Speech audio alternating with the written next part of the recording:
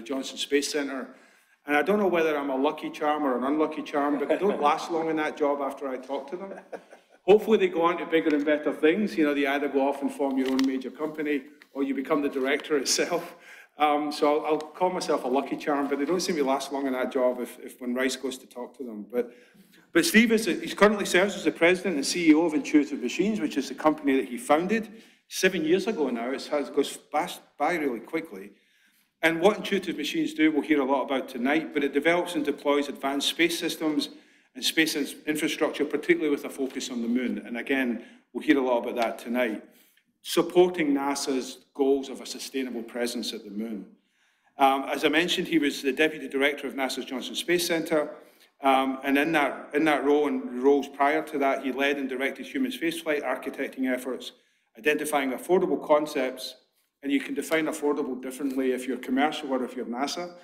Affordable context for taking humans to the edge of deep space while growing the US technological economy and continuing international competitiveness. And that's something that he has continued in the time since he's left NASA too. So again, we're very honored to have him. And I think we'll probably keep the lights on so that people can see you on the camera unless you want them dimmed. But, no, that's great. Then Steve, thank you very much. It's all yours. Please join me in welcoming Steve.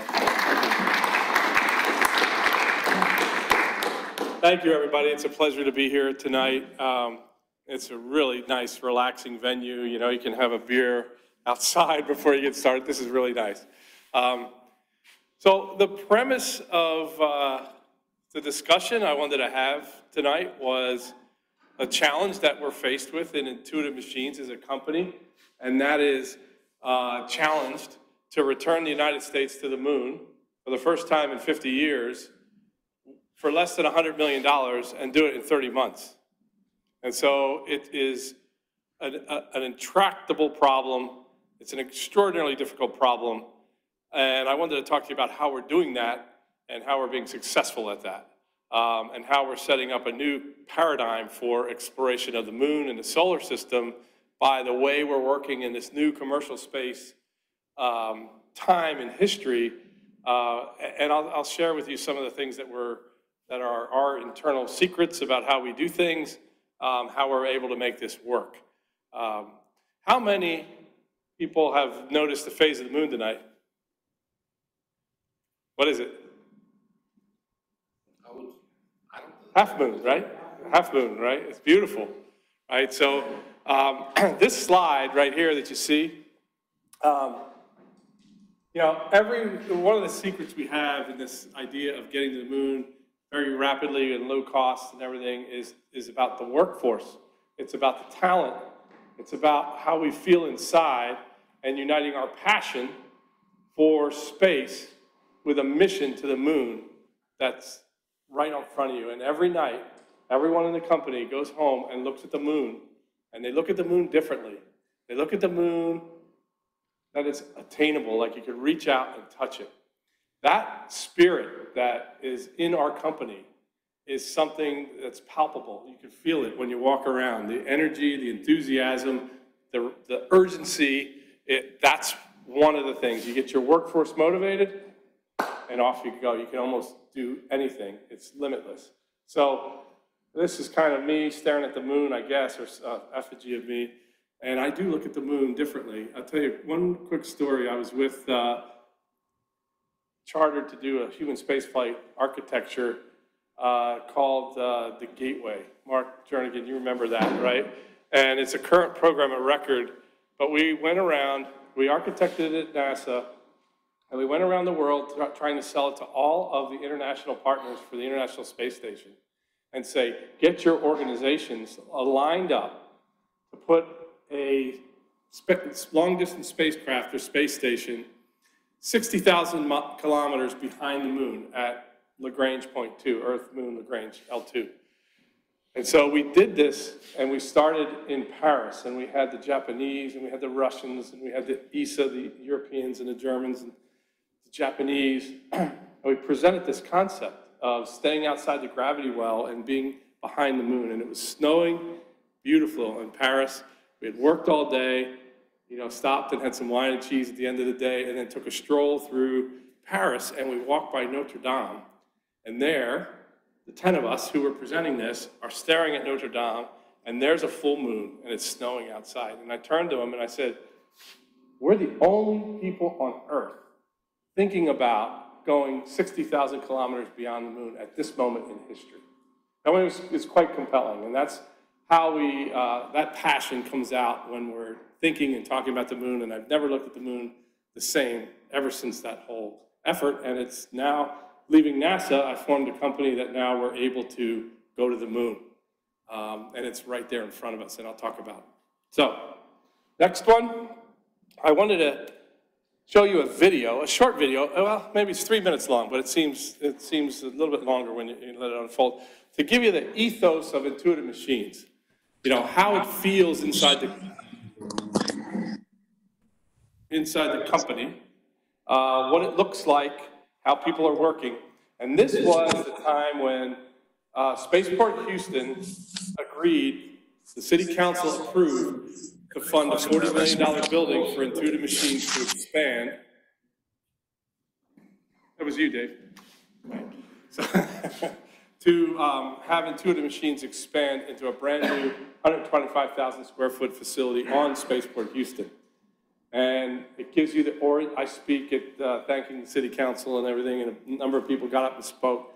And it just gives you a sense of how our company formed. So take a look and a listen. On behalf of Intuitive Machines, what a proud day for us today. Thank you for being here for the announcement of yet another big day for Space City. They're going to the moon with a purpose. Congratulations, Steve, to you and your team at Intuitive Machines.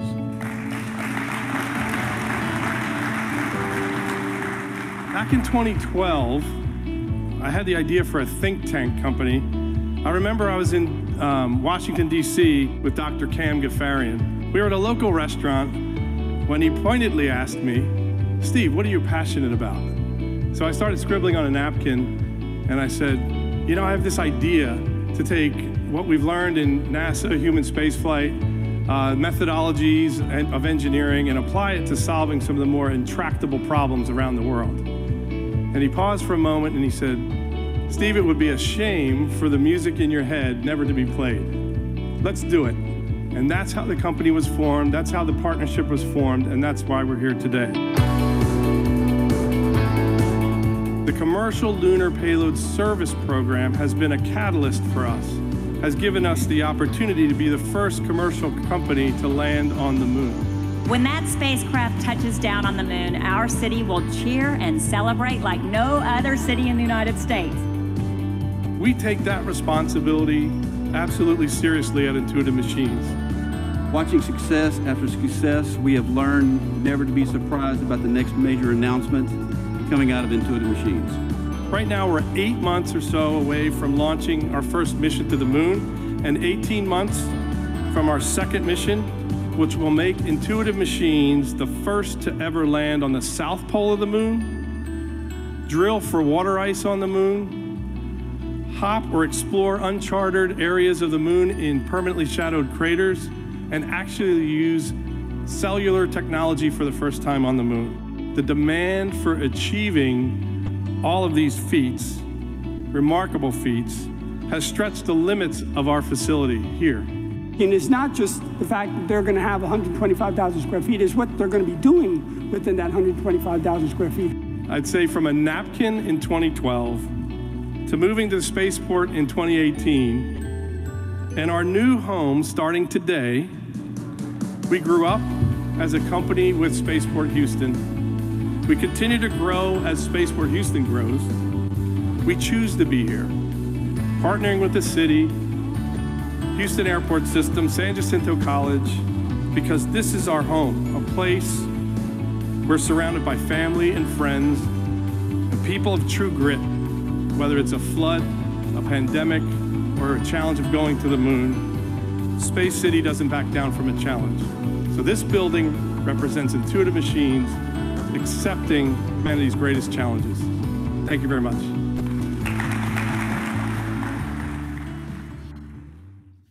So it was very nice. The city council came out. They voted in favor of the building. We've ratified the lease, and we're breaking ground here 1st of December, or first week of December, on the new facility out there. So, oops, there we go. So it's quite exciting. And as you heard, I said in the video, it gives you a sense inside the production facility, what it looks like and the people working and everything. But yeah, the NASA Commercial Lunar Payload Service contract is a 10-year contract that NASA put out to see if anybody in the United States could land on the moon, fixed price, and deliver science payloads to the moon and return that science payload data back to Earth, right? And then the rest of it was your responsibility as a company. So you had to build everything it took to get to the moon, get the data back, and give the data to NASA. That's the challenge. And we won that contract. That's a 10-year contract to bid on missions to the moon. And that 10-year contract was 9 vendors won that. And what you could do is now every time they wanted to fly some payloads to the moon, they would put out a task order and you would bid on it. And we spent our first $5 million dedicated to moon starting in 2018 on building a mobile test stand to fire our engine, 3D printers to print our engine, and to get a blue flame and put that in our proposal to show that our engine could perform. And we won that first task order. We won it with 2 other bidders. One fell out already, and the other one is Astrobotic out of Pittsburgh. And it turned out we are now the first company to return the United States to the moon. And we're slated to go in March of 2022. It's right around the corner. It's incredible. You know, now whether we go in 30 months or whether we go in 36 months in the scheme of history, that's phenomenal. It's incredible. And how we did that, so I'll talk to you a little bit about, but we're now the first company, commercial company, to land on the moon. The first to return the United States to the moon in 50 years. Our second mission we won was to land a drill a meter deep into the surface and detect water ice with a mass spectrometer in the tailings pile. So we're first to land on the South Pole, ahead of nation states. China is going to land on the South Pole in 2024. We're landing on the South Pole in December of 2022. That's our second mission that we want. We're going to hop off of the lander with our hopper technology. That was another technology that we won from NASA. That was our invention, into a permanently shadowed crater that has never seen light or any human eyes. And we're going to take pictures and temperature inside that crater and see if there's water ice in the bottom of that crater on the South Pole. We also teamed with Bell Labs and Nokia Bell Labs to fly 4G LTE to the moon and test that communication link on the moon. So just a number of firsts for a small company. And it's just an incredible time in history where we find ourselves, where a company of roughly 150 people can endeavor to achieve landing on the moon. It's just a great place to live in the United States, that we have that kind of look at it. This idea, this time in history is what I want to kind of talk about. So prior to, I guess in 2012, 2008, 2012, in those presidential administrations there, the moon was essentially a 4-letter word. We were not supposed to go back to the moon. We were supposed to build technologies that develop capabilities to go to Mars. So we couldn't really kind of work on that, and that's how that whole Gateway program came about, which was to stay outside the gravity well of the moon. Well, the National Space Council since then, after, I guess in probably 2016, 2017, said, the moon is of strategic importance to the United States. We must return humans to the moon in a sustainable way. It is the high ground that the United States needs to take. No other country should have that, because the United States should own the values, the behaviors, the practices of how to deal peacefully in outer space. And you do that by demonstrating technical prowess to own the high ground, to land on the moon, orbit the moon, live and work on the moon, right? So that was a National Space Council imperative. So then, couple that in history with the Office of Space Commerce, who says there's a new way to purchase goods and services from the government. Let's maximize the use of commercial services. Let's use the most of commercial technology, put that together with non-traditional procurement methods and public-private partnerships, and now you have a recipe to create something like the CLIPS program, which was, you go do it, industry, you go figure out how to do it, and we'll fund you, and we'll take the risk as a government. And that's the paradigm shift that's occurred that allows us to compete to go to the moon. So you have new procurement strategies, you have an imperative from national security and national space to get back to the moon, and you have these technologies like low-cost access to the moon through SpaceX. They've dropped the cost of access to space by an order of magnitude over the past 10 years. And that has enabled us as a small company to say, okay, if I can get a rocket for roughly $60 million that'll take me out in the vicinity of the moon, I can build a lander for it. I can build a communication network to communicate with it. It's suddenly achievable. It's no longer in the billions, right? So that is the time in history that we are right now. And it's the reason the moon will always be sustainable from here on out. It's not about technology. We've been there, we've done that, we need to go to Mars. It is an imperative to, like low Earth orbit, you go and you work and you live and you communicate in and around the Earth, low Earth orbit. It is the next frontier. And you need to go there and stay and continue to live and work and communicate and navigate and use the moon as a jumping off point. Now, NASA happened to be, you don't want to militarize space, so NASA became the point of the spear for humans to return to the moon, not the Defense Department. So if the government could show through soft power that the United States, the US economy, can put many shots on goal or many landers up at the moon, that's an incredible demonstration of US technical prowess coming out of our US economy. So that shows strength. And that's why 9 bidders were selected for this contract to go do it. Now it's up to 14 bidders that can bid on every single mission. And we have 7 missions now going to the moon, 7 landers being built, plus a human lander, 8 landers being built in the United States, where in 2018 there was 0. So this whole imperative has created a whole nother economy about the moon that we can have access to. Okay? Let me go to the next one here. Now, how do we do it? So what we did was we invested in technologies that were the most difficult things that needed to be done in order to get to the moon. So by vertically integrating those, we now are not reliant on third-party vendors or other vendors who might have supply chain issues. They're in-house. So our propulsion system, if you're going to fly a spacecraft, you got to own your propulsion system because propulsion's hard. You can't be dependent on a technology company that's trying to build a propulsion system and it's holding your schedule hostage. So agility demands that we own the technology, and so we own a liquid oxygen, liquid methane, cryogenic propulsion system that we developed in-house, and we 3D print those engines. The igniter, the injector, the combustion chamber, all of that we 3D print. And we test it, and we test it right at the spaceport. I actually have a video to show you that engine being tested out at Spaceport Houston on Ellington Field. Actually, Byron was there for one of the tests, right? So, cool, very loud. Very cool, very loud, yeah. So optical navigation. There is no GPS around the moon.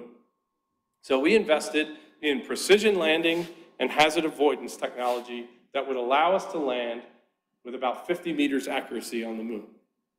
So that's pretty incredible. And so we've been developing optical navigation techniques, synthetic imagery, natural features recognition, compare a little bit with the maps coming out of the Lunar Reconnaissance Orbiter, and the rest is like delta position. As you see the craters move and you measure your velocity with accuracy, you can tell where you are. And then you can actually see, our system can see 10-degree slopes and above, and 10-centimeter boulders, size of a bowling ball, and above. So we know we can land on a slope of less than 10 degrees and less than 10-centimeter boulders, and our lander was designed that way. So we're the only company that actually has that precision landing and hazard avoidance technology.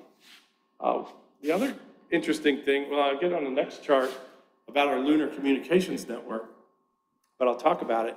Our ability to rendezvous, capture, and do proximity operations and capture in and around the moon from orbit to orbiting bodies and landers. Like to put those together in space. We have that technology. We have Earth entry vehicle technology. So these are the things you can't buy in the market, and you have to develop the skills and create those skills. So I talked about passion and mission and putting those together. Now you put those together with technology to create that agility, right? And we're seeing that we're 3 to 5 times faster than government programs, than other big aerospace programs. The lunar communications, for example, the Deep Space Network was actually been under study for 10 years on how to upgrade that for a lunar distance network to communicate with the Earth dishes to the moon, right? It's still not in place. There's still not an upgrade to the Deep Space Network. And in 2 years, we've built and went around the world, and we have 6 antennas around the world now, anywhere from 18 meters to 64 meters, big radio astronomy dishes. We contracted with each of them, 3 in the northern hemisphere, 3 in the southern hemisphere, to actually communicate at lunar distance. So we essentially built our own mini Apollo program.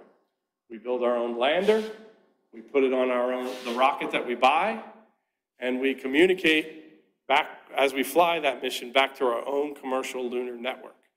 And so it's just chipping away at the problem and saying, that you got to solve this if you're going to get to the moon in the next 30 months.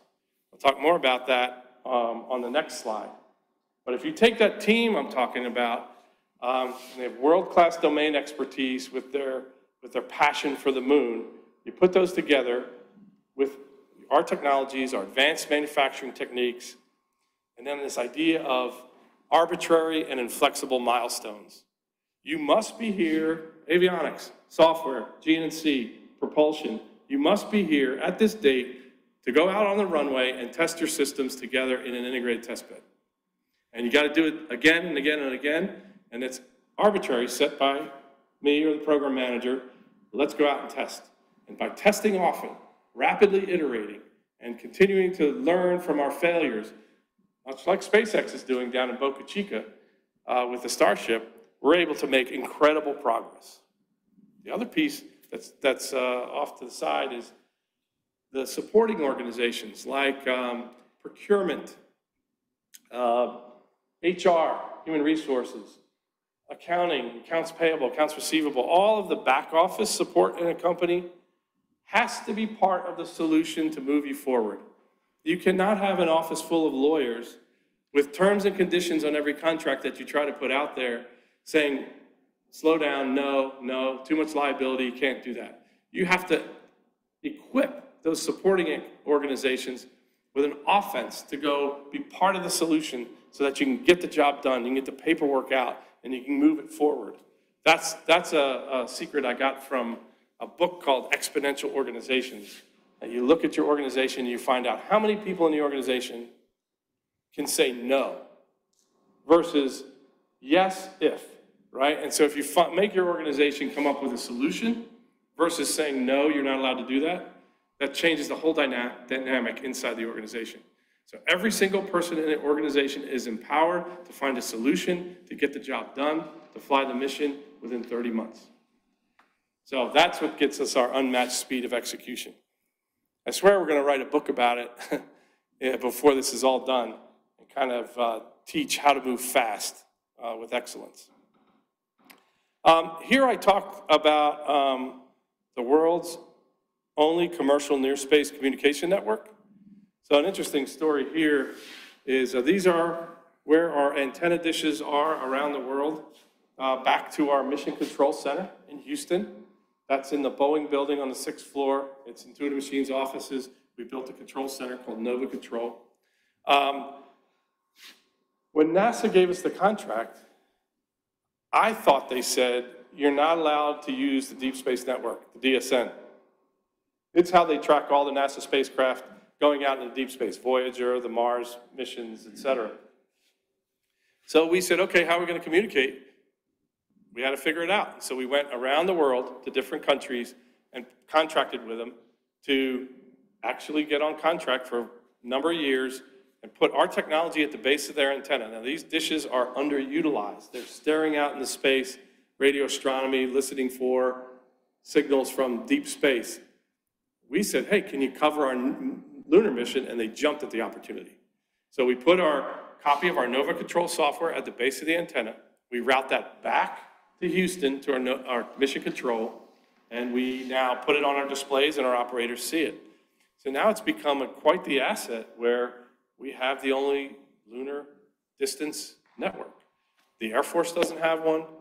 NASA doesn't have one. Goddard's trying to put one together. It's called LunaNet.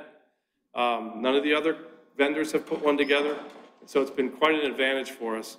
And that was an example of, you got to solve the problem. You can't just say, I can't do it, I don't know how to do it. You got to figure out a way. And that's what this network did. Here's where we are today. Our goal was, in 2018, no one was going to the moon. And suddenly, we needed to create a commercial market or seed a commercial market to actually go to the moon. To have commercial entities want to build payloads and fly to the moon. David Alexander and I were talking over a beer outside about what kind of payloads can Intuitive Machines and Rice University do and deploy to the moon, right? Now we're thinking about it because it's achievable. So what we did was, at risk, this is not done without risk. We said we want our first mission. Let's aim for an annual cadence of missions. So mission 1, mission 2, and mission 3. So now Intuitive Machines has 3 bites at the apple. You know, we may lose a mission. Only 40% of all missions aimed to go to the moon have ever succeeded, including all the Apollo missions. There's a 60% failure rate in going to the moon. So we knew our company would not be robust against a failure unless we put in many missions. And now we have 3 missions going to the moon over the next 3 years or so. So I have a mission in March of 22, of December of 22, and the first quarter of 24. And here is our Nova C lander. It's a 2,000 kilogram lander. It stands 12 feet high. You see, it has 2 big gold wrapped helium tanks. Top deck has a solar array on it. You can see the nozzle for the engine down below. That's a liquid oxygen, liquid methane. First ever cryogenic liquid oxygen, liquid methane flown in space on this mission. And our payloads are put on the outside. We generate about 600 watts of power. It weighs 2,000 kilograms and carries 130 kilograms of payload to the surface of the moon. I can charge, as a commercial business, $1 million a kilogram to a mid-latitude and $1.25 million to a polar region. Where did that number came from? We made it up. We had to set the market. But by declaring, here's what we can fly, here's how often we can fly, and here's the price, all 3 missions are full already, full of payloads. There's no more space left on the missions, just a few kilograms here and there. So what we did was we packaged our first mission. We're flying 5 NASA payloads and 4 commercial payloads. We're actually getting quite a number of sponsorships where sponsors come and say, can I put a patch on your helium tank and take a picture of it? And now I'm sponsored and I'll pay you for that. So there's digital payloads that are coming about that don't weigh anything where we actually can charge people for that. The second mission we said, all right, I bought part of a booster on the first mission. What if we bought the whole booster on the second mission? So for the second mission, we bought the whole Falcon 9 5500, the whole thing. And we put, it's called an ESPA ring, or a payload adapter, on the bottom, where we can mount payloads, up to 1,000 kilograms of payloads on the bottom of the lander area, that gold ring. And we could take them out to translunar injection, or out to cislunar space. Nobody thought they could do that. We set a price for that.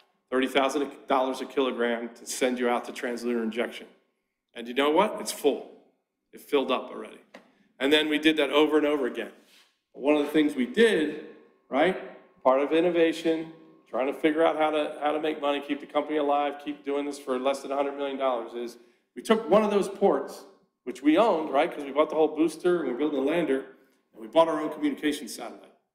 And so over here on the right, that white, every time we go to the moon, starting with mission 2, we're putting our own Intuitive Machines communications satellite around the moon. We're the first US communications satellite in history around the moon. That goes up in December of 2022. And I have a plan to put a constellation of 4 satellites around the moon. 2 in frozen polar orbits, so I can see the backside of the moon, as well as the poles, 1 in equatorial orbit, and 1 at Lagrange point L2. And we'll own communications around the moon, as well as our own GPS constellation around the moon, so that we have navigation, communications in the vicinity of the moon, back to Earth, and landing on the moon anywhere, access to land anywhere on the moon. All out of the first task order that came from NASA to land on the moon within 30 months for less than $100 million. And built this whole market is now coming alive as a result of it. It's extraordinarily exciting.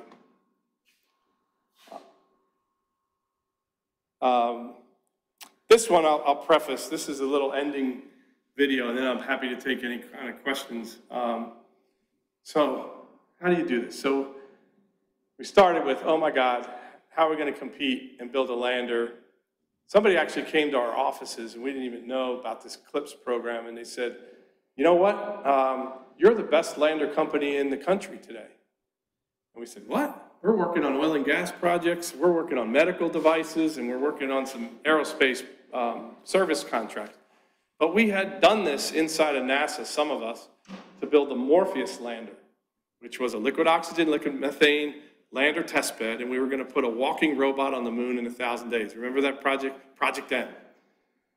And so the people from NASA knew that we had been thinking about putting a lander on the moon, and so they said, you should bid on this.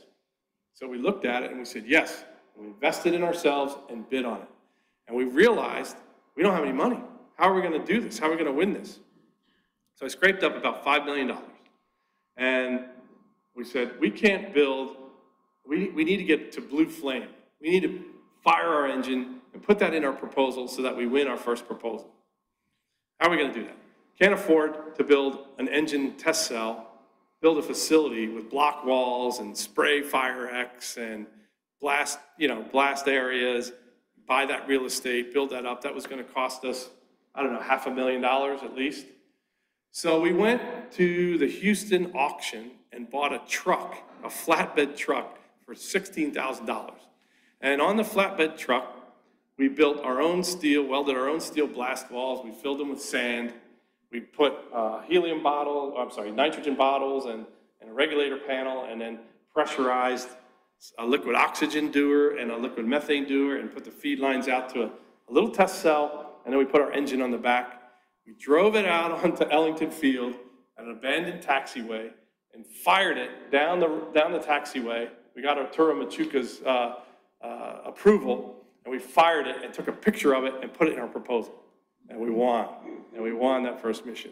So what I want to show you here is that, what it looks like. And we're developing this engine, 3D printed, 100% 3D printed, and this engine's been through iteration after iteration after iteration.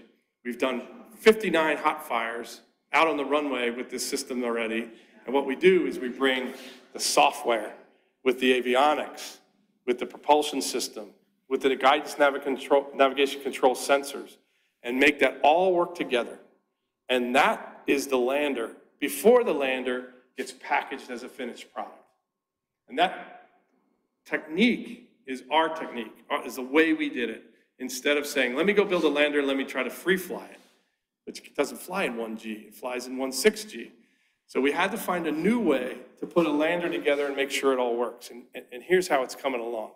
So we now have this rig called a mobile test stand. It works so well, we're going to qualify our whole lander on what I now call the vertical test stand, which is a little bit more expensive, $24,000 truck, less miles, newer one. And we did the same thing, but stacked it vertically, much more like the lander. So here you go, take a look.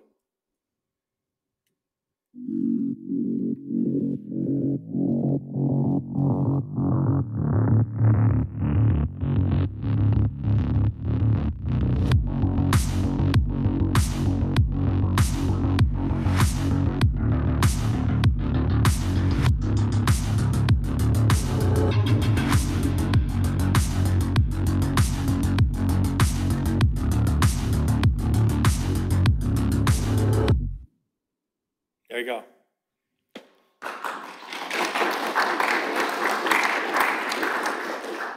Yeah, so it's been quite interesting. The COVID pandemic has caused us a little bit of a setback in the supply chain, as you've read about and you've heard, right? We've managed through that.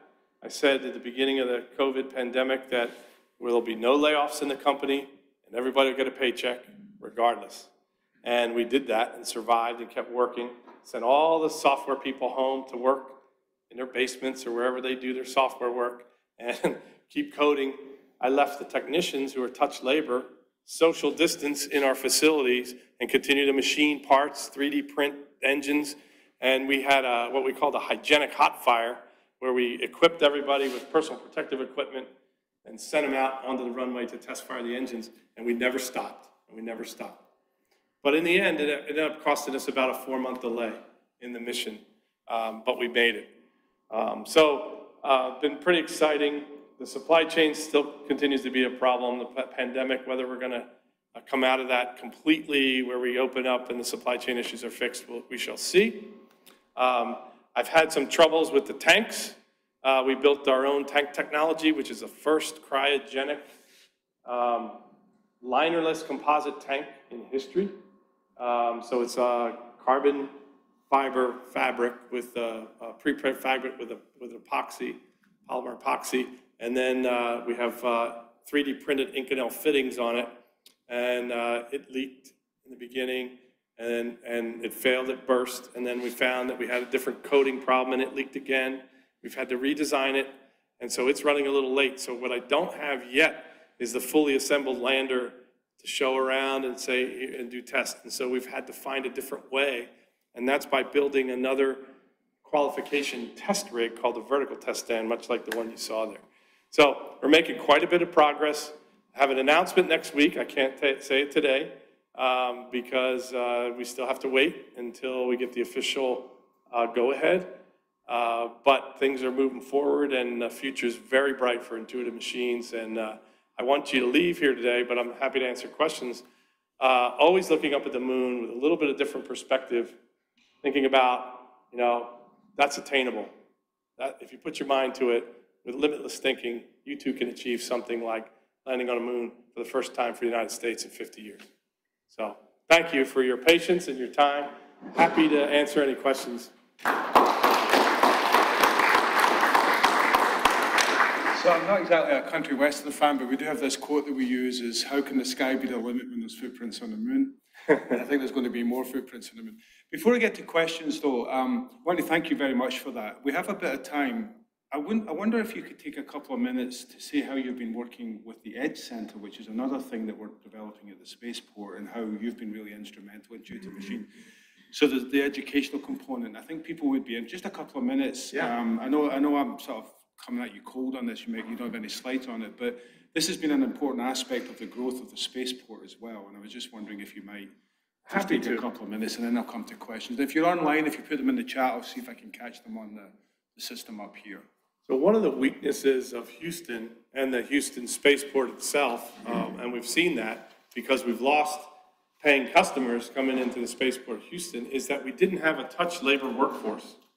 There weren't enough technicians, aerospace quality technicians, to build the systems that are needed for companies to move and relocate. There was great economic incentive packages from the city of Houston and the state of Texas, but where was the workforce? You know, Johnson Space Center is a programmatic space center that has engineering and management and program management and systems engineers, but it doesn't have the same cadre of technicians that it used to have. And all the spacecraft and space systems are not built here in Clear Lake or Houston. So there's a dearth of touch labor. So what we found was other states were offering a robust workforce with facilities and incentives. And so Mario Diaz and Arturo Machuca, David, and some others, including Dr. Brenda Hallier from San Jacinto Community College, went on a tour and looked at a number of sponsored development centers at airports and universities and said, look at all this equipment, look at all this touch labor. And so they came back committed to building a program to train aerospace technicians. And I chair that program, that advisory board, industry advisory board for San Jacinto Community College. And we built what we call the EDGE Center. And it's to train machinists and electrical technicians and pneumatics technicians and mechatronics technicians and composite technicians and quality inspectors, and to train them in certification programs online. But then I stepped up and said, come work with Intuitive Machines, I'll give you internships. And if you do good in the internships, I'll hire you and give you jobs. And we encouraged the whole advisory board to do that, the industry advisory board to do the same thing. And so now we have a fully operational training program where we're training these technicians. Actually, I share some of our senior machinists and technicians to actually go in and act as faculty to teach the students, and then we do an internship, and then we hire them. And I've hired the first 6 out of the program already are in the company with and if you listen to them, they say, I never imagined in my life I'd be working on something, a piece of hardware that's actually going to the moon. And it's changed their whole life and their whole perspective. And so it's a wonderful program. We coexist in the first building, the building you saw in the first video, the spaceport building, where Intuitive Machines is right alongside San Jacinto Community College. And that is really a special thing. So we actually created the first ever operational spaceport by putting industry with academia and the government and put that together with economic development. So it's quite impressive. Yeah. It's another part of the gap that was needed filled to be able to do all this stuff, you know. Yeah. And just so you know, we're extending that to, we call it the Houston Spaceport Center for Research, Education and Workforce Development, building up from the workforce development part into the research universities like A&M and us, working with TSU on the aviation side and UH Clear Lake for some of the project side as well. So there's some things that we're trying to do to actually bring all of that part together. And I think it would not be possible without having companies like IM doing what they do. So we have a question, very keen at the back. If you don't, maybe speak up since. When do you anticipate to send humans to the moon for like $400 or $500 price of airline ticket? Oh, geez, don't know that's in our near future.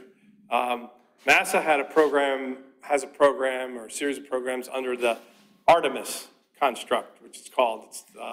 Altemus is to return humans in a sustainable way to the moon.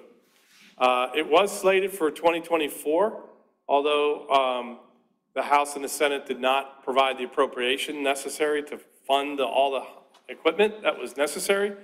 So now I think Administrator Senator Nelson came out and said 2025, but they awarded SpaceX the human lander system, and they're about to come out with a spacesuit procurement. So we'll see. So 2030? Yeah, 2028, 2030 probably. Also, when do we anticipate for humans to be able to live on the moon? I think it's first steps are to get boots on the moon. So the precursor is small, relatively small, 2,000 kilogram autonomous robotic lander landing on the moon with ease, frequency every year. That's what I presented. Building 2 boots on the moon, and then prospecting on the moon, in situ resource utilization on the moon, habitats on the moon. That's all in the roadmap, and it'll go as fast as it's funded. So it could be 2040 or so, or later. It depends on the funding that's going to come from the U.S. government. It's going to take billions and billions and billions. Yes, sir. What sort of pressure are you running in your wireless pellet tank? What's the maximum pressure that you? Yeah, so our operating pressure on the tank is about 300 psi.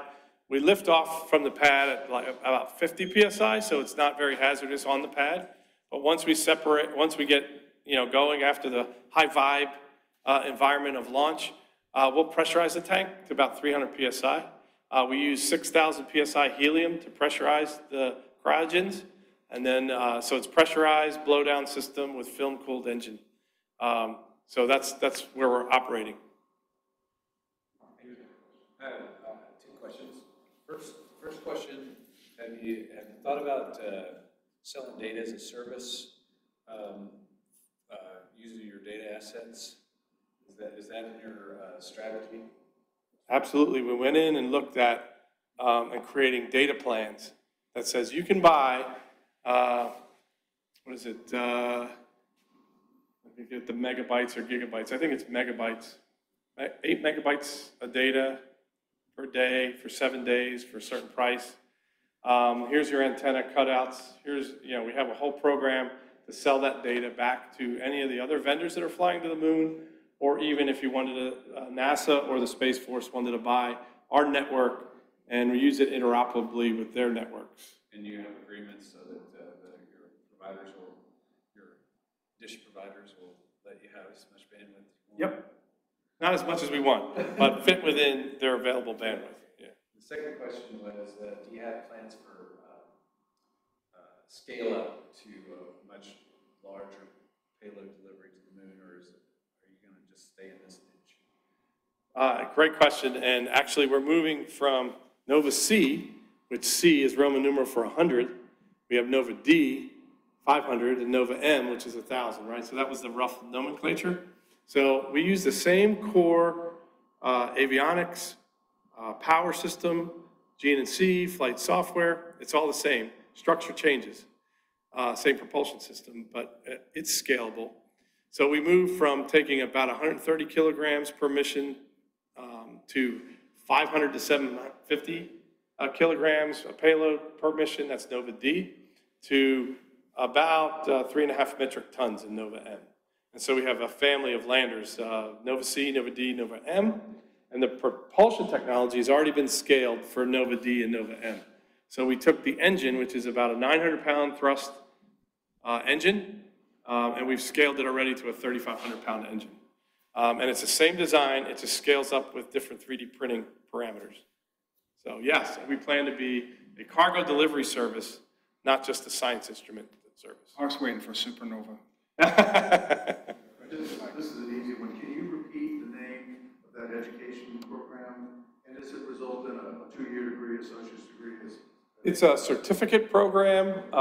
We go online and there's we built as the industry advisory panel, the curriculum that you would get, including core skills like communications and resume writing and things like that, as well as safety, quality, and then how do you run a CNC machine? How do you run a tube bender? Things like that.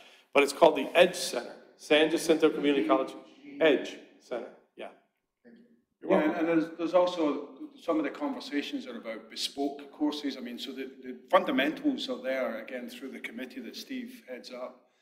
But as with some of the places we visited, one of the things they do is work with specific companies and design bespoke collection of, bespoke's a very British term, right? But basically customized programs building on some of the modular stuff that's there. So, I mean, because of the pandemic, the growth and the expected growth in the student body hasn't been as fast as we'd like, but that's picking up. I think, Junie, you tell me there's a question online. Thank you very much. So this is from Pedro Blanco. It's great to know that your company, I should probably read this ahead of time just in case. Yeah, just in case there's a slip of word in there. It's great to know that your company is collaborating to have the education programs in aerospace skills. How how other professionals, not at the moment in the aerospace industry, but can learn. How can other professionals, not in the aerospace industry currently, how can they collaborate? I would clean windows in your facility just to be involved in a lunar exploration commercial project. That's awesome. Yeah, I can answer a couple different ways. One is the San Jacinto Community College has actually built, the Ed Center came as a spin-off or another variant of the Petrochem and the Maritime Institutes. So they train maritime pilots and sailors that go out for merchant purposes, and they train technicians and workforce and quality for the petrochem industry. And so this is the third that's set up to train specifically for the aerospace industry. So that's pretty unique, and that works across, I mean, it actually started in oil and gas, right? So that's how the cross-cutting is. There's a way to work where during the pandemic in particular, we were helping to recruit oil and gas technicians when the price of oil plummeted, and there was huge layoffs in the oil field, to say, could we retool some of those technicians who have the skills to work with their hands? Can you retool them to the aerospace quality standards, dimensional tolerances, and things like that? And say, can you work with these different materials, and that has worked. So this idea of, can you work from a different industry over into aerospace? Absolutely. We've taken people from all walks of life to be part of the lunar program, not just aerospace engineers. So there's room if you need to. And also, as the spaceport grows, there's going to be a huge amount of commercial activity to support the companies that are there. You know, everything from coffee shops to supply chain issues to housing and a whole bunch. So that a lot of the commercial real estate folks are involved or looking to get involved. So that's another thing that's part of this that we don't state enough, is that this is a jobs creation effort at the spaceport, and that brings the subsidiary stuff with it, along with the really cool lunar stuff. It's a kind of different kind of question, but so this is your visionary hat, right? So you're taking a bunch of commercial payloads up as well as the NASA. So that's a great transition, right? It's not just NASA doing NASA things. As this develops and as the other landing systems come on board, how do you see that commercial component of the commercial companies at the moon? What do you think they're going to be doing, and where do you see that growth, and what are the key areas that are going to come out of that increased involvement? Yeah, very good. What we're seeing is, as we go out and we raise investment to scale the company exponentially, the question always comes is, when do you wean off the government and become a self-sustaining commercial business, right? And so we look at the markets that are available there, and I think, well, communications, I say we're always partnered with the government. You never go out into the solar system purely commercially. There's always a need for the government to be right alongside. It's strategic, it's the high ground, the government will be there. So the goal is to blend the commercial with government. And so this idea of a commercial communications network, a commercial navigation network. You just think about how we've gone off the planet into low Earth orbit, and the commercial services of bringing data back to Earth, imagery back to Earth, right? Information about the Earth. So there's a number of data services that we would provide in imagery, surveillance data, mapping data, resource data, communications data, navigation data. That's one set. The other one is resource utilization. So we've already been talking to Australia, Space Agency, and some companies in Australia about what do? They love prospecting and mining, and there's rare materials on the moon. And so the idea of prospecting and owning all the data for prospecting on the moon and finding where the valuable resources are is definitely a commercial endeavor, and we're pursuing that, right? So that's another one. And then commercially, the advance of additive manufacturing or 3D printing, there are a lot of companies trying to figure out how to print using regolith, the lunar soils, how to make structures out of additive manufacturing machines and the soil on the moon. So a lot of companies studying that. They think that's going to be lucrative. How do you build structures on the surface of the moon using additive machines? So those are just a few, Dave. I mean, I could ask lots of questions, but you don't, yes, Doug, please, thank you. Yeah, so you mentioned 3D printing and composites a bit. How does material science fit into the innovation at Intuitive Machines? Yeah, so I think what I've aimed to do, you know, because of the tight budget and a tight timeline, was to minimize technology advancements to get to the moon in 30 months, right? You don't want to load up with an exotic set of technologies that you then stumble trying to get them developed. But we develop our own composite recipes, the different fibers and the different epoxies to create the different strength profile and in all the materials, from the densified aluminum honeycomb to the composite materials on top, to the materials used in the tanks, to the materials used in the end fittings for our struts that are super high strength. So a lot of composites work. And then also our Inconel and titanium and columbium, which is an alloy of niobium, those are metals that we actually 3D print. And we have advanced technologies for 3D printing those materials. And so I can make, I can 3D print a titanium bracket that if I designed it and machined it traditionally would weigh 3 kilograms. And if I did it using generative design algorithms and this new titanium printing technique, it's 0.5 kilogram. So I'm saving incredible amounts of mass. And really the innovations are occurring in, you can't buy the size of a system you need at the mass bogey you want.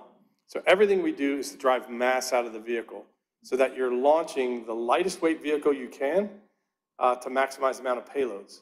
So every kilogram that we save in building the lander is $1 million of payload. Think of that. So that's where our technology is going. That answer your question? Yeah. Okay. Anything else? Ad lunam. Yeah. Awesome shirt. You got to show everybody the back of your shirt. Yeah, I know, the back is really nice, but it's Intuitive Machines. There's Intuitive Machines with the lander going out to the moon. You can get those on our website and go to Amazon. I'm selling you something. I got them for 2 beers, so I'm pretty cheap here. Sorry, please. Yeah, so what are the biggest challenges and concerns you have between now and March? Time. Not technology, not the performance of the lander, it's time.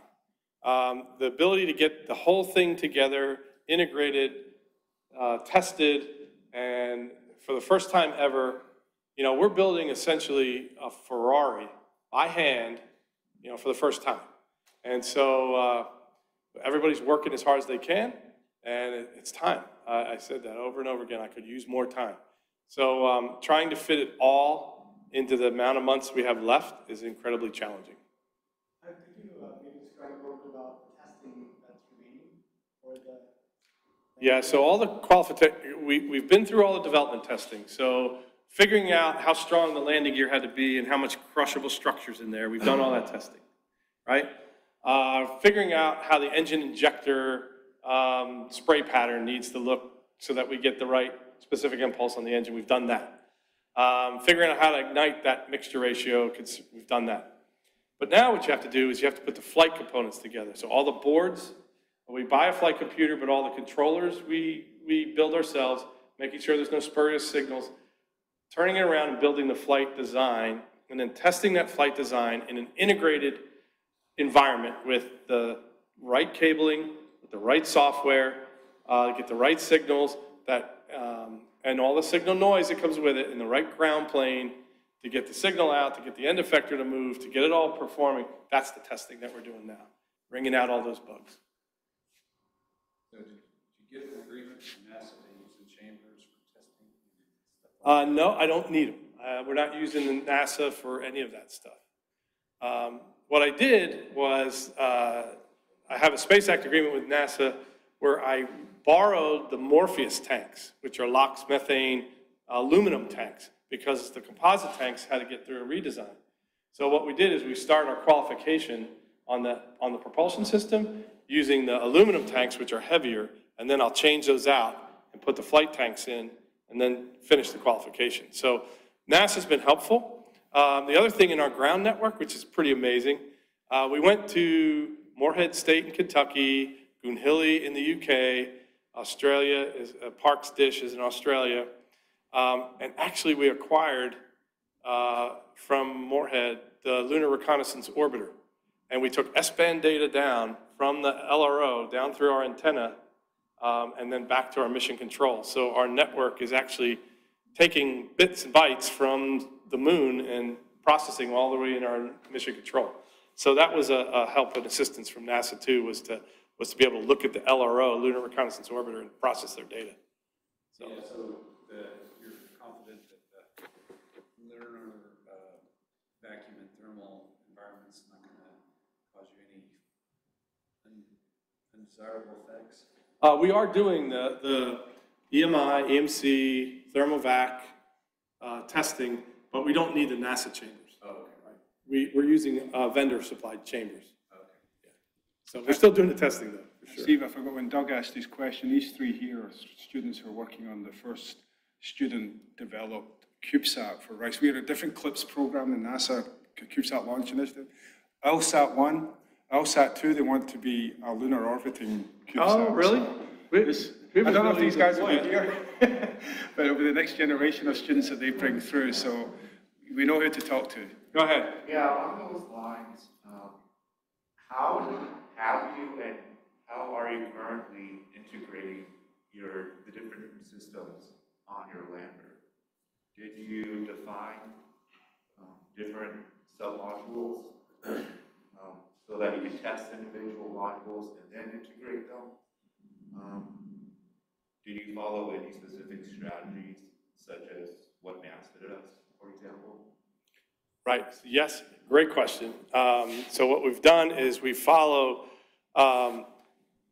the Goddard Space Flight Center gold rules, which are rules of thumb for mass, power, growth, and that. We've also follow a tailored version of 7120.5, which is the Program Project Management Handbook, and the 7123, which is the SCNI, Systems Engineering Integration Handbook. But what was really beneficial is that having come personally from human spaceflight, 25 years in human spaceflight, I think we as a company and individuals know where to trim those documents. And so we know where you can take the risk and where you shouldn't take the risk, right? So then what we do is we go in there and say, all right, we know every cable needs a continuity check, needs a high pot test, right? And so then we'll say, okay, here's a work package with a spine or a panel that has little boxes on it with the cable harnesses, and then that'll be tested as a unit before it goes on the vehicle. Right. So we have these sub-assemblies that we put together. All the helium legs are tested and leak checked, and all the orbital welds are checked before that gets into a final assembly. If all of the subsystems rely on the inputs and the outputs of the others, because it's an integrated lander, how do you make that decision of what defines that subsystem? Where do you draw the line? Yeah, so what you find is, here's a subsystem that says all the common data handling is here and all the controllers that go here. And then you look at each system as what it traditionally should look at. But then what you'll find is there's touch points that aren't covered by either system, and you have to highlight those early on in the design and say, how are we handling this function? So we came up with, okay, you got a flight computer, right? That's got to drive an engine actuator or a throttle valve. Well, who's stewarding the commands between the flight computer and that controller that controls that actuator or that valve? We came up with a new component that was a main engine controller that had to process those signals coupled with all the pressure and the temperature transducers, put that all together, and make decisions to move those actuators or throttle valves or whatever we're doing. And we identified nobody had that responsibility. So we had to go put that in. So it takes careful architecting of the design at the very beginning to make sure all those functions are assigned. And then when you test them, just because you've tested at a subsystem doesn't mean they're plug in. Even if you have that interface specified, they won't come together naturally. There'll be problems there, right? But if you test early and often, you could wring out, whether it's on the software or the hardware side. But if you do integrated testing much later at the lander level, you struggle forever trying to decide which side of the fence that problem is occurring. Too many unknowns there. you remember the payload design class? It was it's the ICD that you always have to worry about, right? Interface control documents, which is will kill you. We have another question from Ali, or not another question from Ali, but another question online from Ali. Excellent work. My question is about spaceports. What infrastructure resources are needed in spaceports other than the workforce to match the growth in aerospace applications? That's a great question. In our building that we're building, the brand new Intuitive Machines building at Spaceport Houston, we're building a production facility. What you need to do in order to build space systems is you need a technical facility, not just office space. So we have bridge and trolley cranes, we have composites labs, we have communications labs, we have avionics labs, we have bonded storage, we have clean rooms, right? We flatbed trucks. Flatbed trucks, right? So you need the facility to be a technical facility that can handle the movement of heavy equipment, of storage, of logistics, of all of those things, and that's what a spaceport needs. It needs more than office buildings. It needs the ability to bring people together, to take their ideas and turn them into real hardware and software. That's what I envision a spaceport being. And then the other piece is these collaboration areas where you can actually bring researchers together, and researchers and scientists and engineers and technicians can come together and learn from each other. And so you want to create a common area that's not only a company, that we only get to talk to ourselves, but you can spill out into a common area like Rice Campus, and you can exchange ideas, and you can exchange thoughts and business, and you create things out of that spontaneously, out of that connection between people. One of the examples I use is the CERN Super Collider. You know what? All the physicists that do particle research fly to CERN to sit at the coffee shops and get ready for work and to use the Super Collider. Do you not think there are ideas that are exchanged there, high-value ideas that are just going back and forth? We wish we in the United States built that Super Collider, so we would have those ideas, bubbling out of our coffee shops in the vicinity of our Super Collider, right? That's what I think a spaceport, and particularly Spaceport Houston, can be, because Spaceport Houston is in the middle of a metropolis, and so you want that R&D and that exchange of ideas, education, and business occurring there concerning space and aviation. And you notice he didn't mention launch once in all of that. And that's crucial for why Houston is doing so well, because everybody's waiting for that launch operator to show up, and then everybody else is going to come in the coattails. Houston, and with Arturo's leadership and Mario, and with help from many people around the city, are doing it the other way around. They're building the space systems, and then if the launch operator wants to come, the runway's there, the license is there, and so that's one of the things that everybody keeps saying, when are we going to launch? Doesn't matter. We're building things that are going to the moon. And so I think that's one of the key things that we have here in Houston. And in part, we can't launch rockets because we don't want to kill anybody. But yeah, so that's an important aspect of what we're doing here in Houston. I don't know if there's any other questions on that. Others, Mr. Adlunum again, please. Yeah, so about software simulation, can you talk about what you use to simulate the lander, and how is it off-the-shelf product or something you build in-house?